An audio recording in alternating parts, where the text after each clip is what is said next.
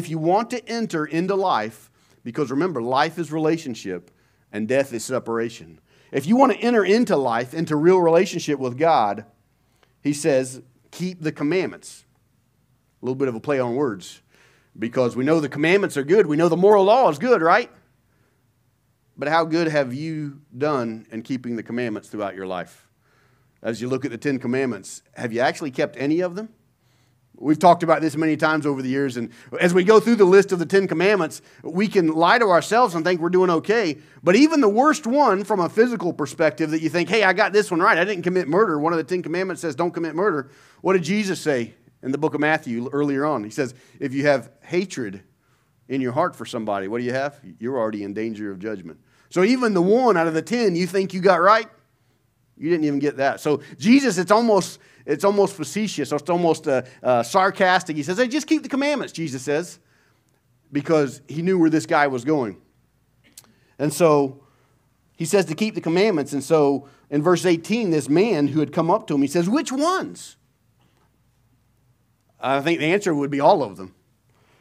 And so which ones, he asked him. Jesus answered, do not murder, do not commit adultery, do not steal, do not bear false witness, honor your father and mother, and love your neighbor as yourself.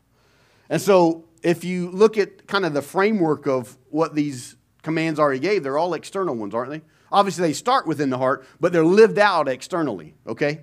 And so Jesus said, hey, here's the ones you need to keep. And so in the midst of that, he responds this, who we know is going to, in a moment, is going to be this rich young ruler. He says, I have kept all of these, the young man told him. What do I still lack?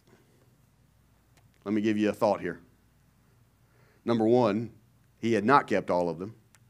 But according to the Jewish tradition, he had done pretty good.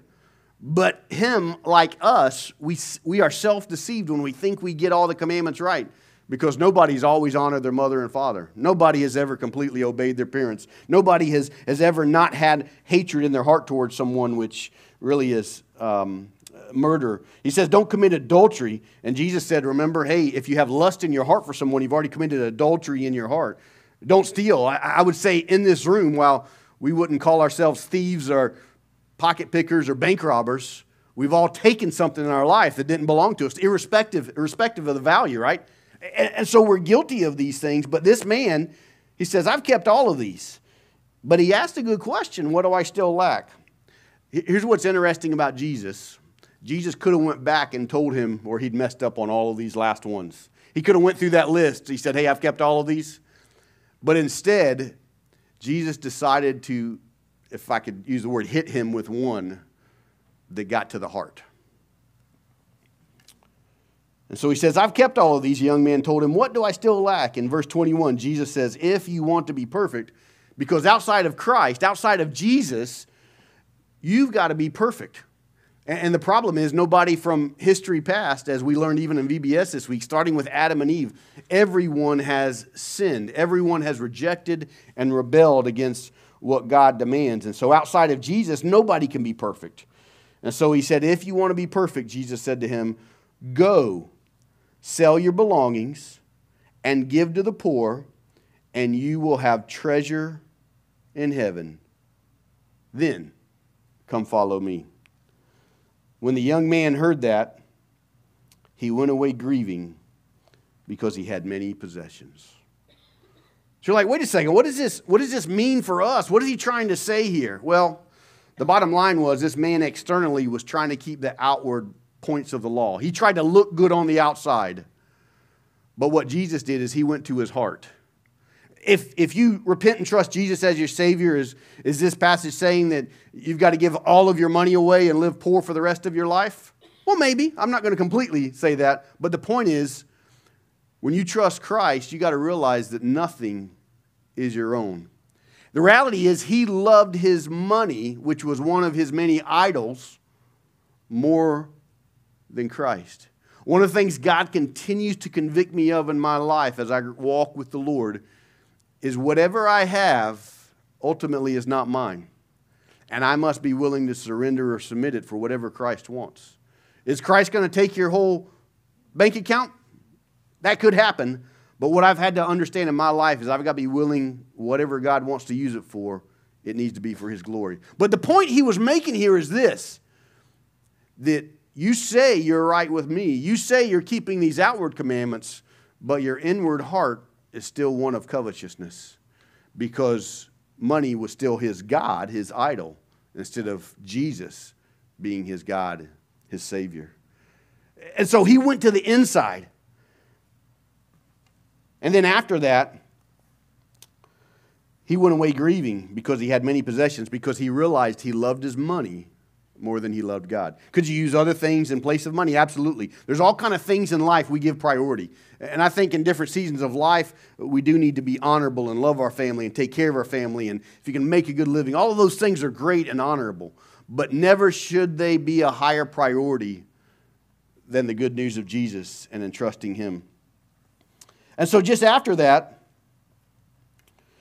when he heard that, and he went away grieving because he had many possessions, because his inward soul was still dirty, even on the outside he was trying to look good. Verse 23, Jesus said to his disciples, "Truly I tell you, it will be hard for a rich person to enter the kingdom of heaven." He actually took it to a next level here. He says, "Again I tell you, it's easier for a camel to go through the eye of a needle than for a rich person to enter the kingdom of God." So it's almost like Jesus said this, and then he drove it down by an exaggerated point. Here's what he meant. He said, listen, it is impossible, specifically in this point, for a rich man to go to heaven. So if you're here and maybe you have a few more dollars than everyone else, you're saying, wait, I can't go to heaven because I'm not rich. That's not the ultimate point he's making. Here's what that looked like in that day and age. You see, those who were rich were considered blessed by God. Now, today we know there's a lot of people that have a lot of money that, man, they don't follow God at all. So I think we can step away from that. But in that day and time, that was one attribute of being blessed by God. If you had a lot of money, man, you're blessed. I actually had a man say to me, he sent me a message. I preached a funeral for someone many years ago. And after the funeral was over, he sent me a message. I can't remember, social media. He sent me this message. He says, man, that message you gave was great, preacher, and man, I think what you said was true. He says, but I don't think I need to do what you've said because I'm making so much money, God's blessing me.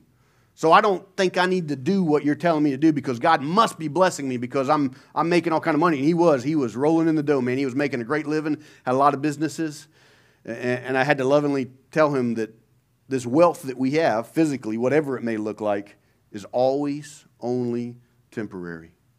But he felt like he was blessed because he'd had a lot of money, and so he didn't really need to do what I was saying of saying turn from your sin and trust in Jesus to submit to Him as your Savior. And so also with this man here, while he was trying to look good on the outside,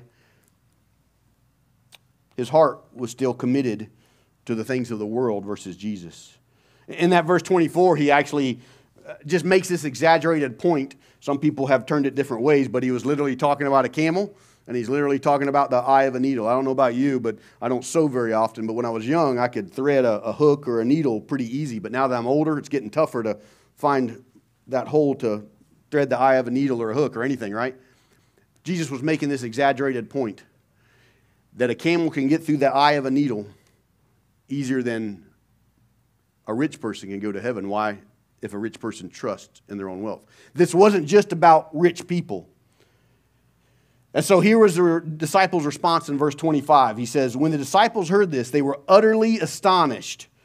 You know why they were utterly astonished? Because they thought that if someone was truly wealthy, physically speaking, with money, man, they had to be blessed by God. And so they couldn't believe that Jesus would say that. That was like a slap in the face of the culture. And so when the disciples heard this, they were utterly astonished and asked, if they can't be saved, more or less, who can be saved? So they thought, oh man, if this rich man can't be saved, man, we're all done. Because he's got to be blessed by God. He made a lot of money. And so they say, who can be saved if this rich man can't be saved? He was actually going to be the perfect church member, man. He was young, he was influential, he had money, he had all this stuff. And Jesus says, yeah, you're missing the whole point. You look good on the outside, but what I'm looking for is someone who's willing to humble themselves like a child to have their heart changed. And so when the disciples heard this, they were utterly astonished and asked them, who can be saved? Jesus looked at them and said, with man, this is impossible. But with God, all things are possible. Sometimes what we miss in this passage in Matthew 18 is we see the story of the child, and then we read the narrative of this rich young ruler, and we miss that it's there after one another on purpose. Because it's a great contrast between the simple, trusting child who will simply believe what God has made clear, and the influencer, the rich, the man who's on the who's list, who has all the money, who's really depending on himself to try to be right with God and get into heaven. So these two passages are really a contrast. And the problem is, while you or I may not be wealthy and rich like the rich young ruler to that extent, it is easier for us to fall into that category and trusting in ourselves that we'll make our own way and we'll figure out how to be right with God on our own terms than simply trusting like a child. So today, I think the question is for you and for me,